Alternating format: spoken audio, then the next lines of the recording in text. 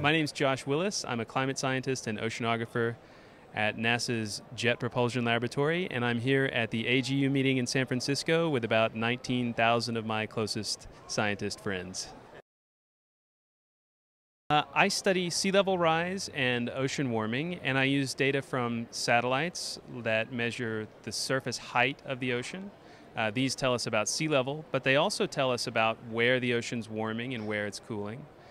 I also use data from a program called ARGO, which is a set of almost 3,000 floats worldwide that measure temperature and salinity all over the ocean in the top half of the ocean, about the top 2,000 meters.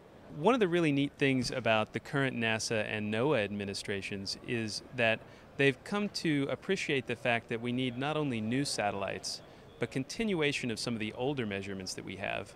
For instance, the JASON series of satellites that measure sea level are being continued out into the future into JASON 3 and eventually a fourth JASON satellite called JASON CS.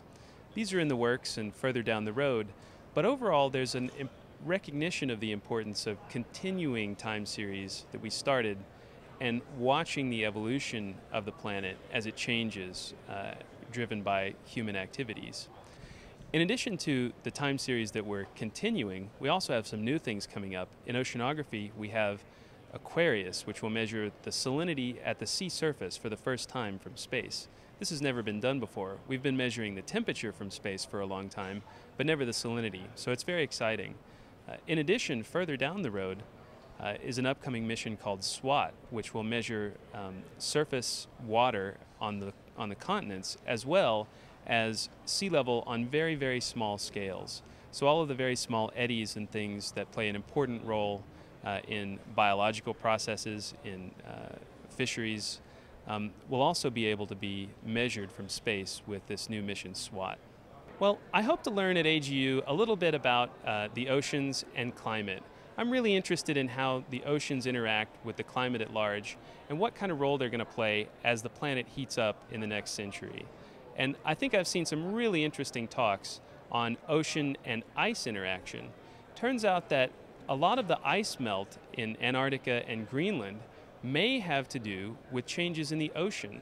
As the ocean warms, the glaciers that run off the continents and into the sea wind up melting more quickly and losing more ice. And this is a really important factor that we really haven't been able to appreciate in terms of global sea level rise and looking out into the future at how it's going to change. So there's been a lot of really interesting work in terms of ice-ocean interactions at this meeting, and I think there's a lot of exciting stuff going on. I think digital media is a very powerful tool for communicating, and one that scientists need to do a lot better in exploiting. Scientists, in my opinion, are sort of impaired communicators. I think we're pretty good at talking to each other, but we have a difficult time talking to the general public and the public at large. But whatever tools that we can use to help facilitate that communication are really important. Science, in a large respect, is all about communication. If you figure something out but you don't tell it to anybody, what good is it? So I think science communication is extremely important, and tools like this can help scientists communicate better with each other and hopefully in the long run better with the public as well.